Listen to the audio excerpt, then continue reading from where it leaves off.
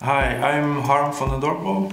I've been active as an artist for as long as I can remember. I used to play with the computer of my father, who worked at the stock exchange. I often broke his computer.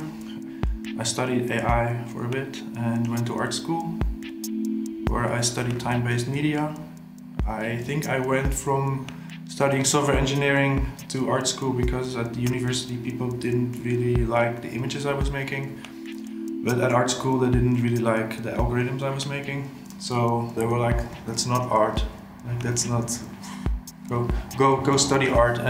But now that for that generative work to be in the museum is not just an amazing achievement for me, but also for generative art in general.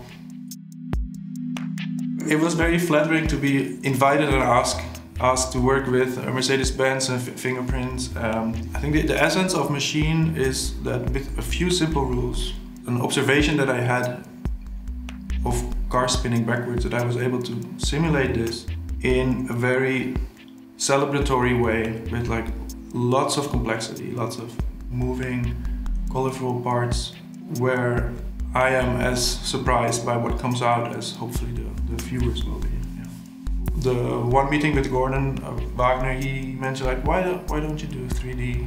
And I was like, and I first had like a smart answer of why I didn't do that, but then later on I was like, it's maybe actually a pretty good idea. So that was fun, to have kind of a back and forth.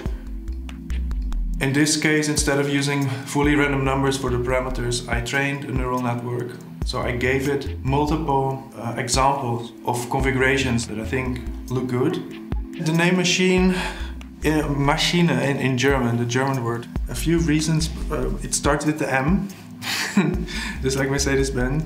But also I wanted it to be more like a general title, because even though it's inspired on rotating car wheels, it also refers to any kind of machine that has power and rotates. So in that sense, it maybe refers to the whole history of German engineering.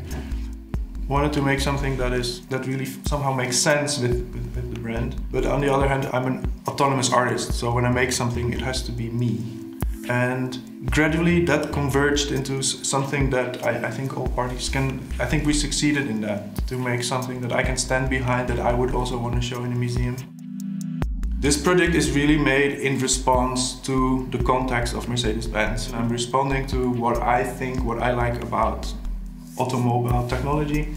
And then to work with Fingerprints, their collection is based on-chain crypto artworks, a large community of crypto collectors, NFT collectors, who are particularly interested in artworks that take advantage of the blockchain or have technological innovation.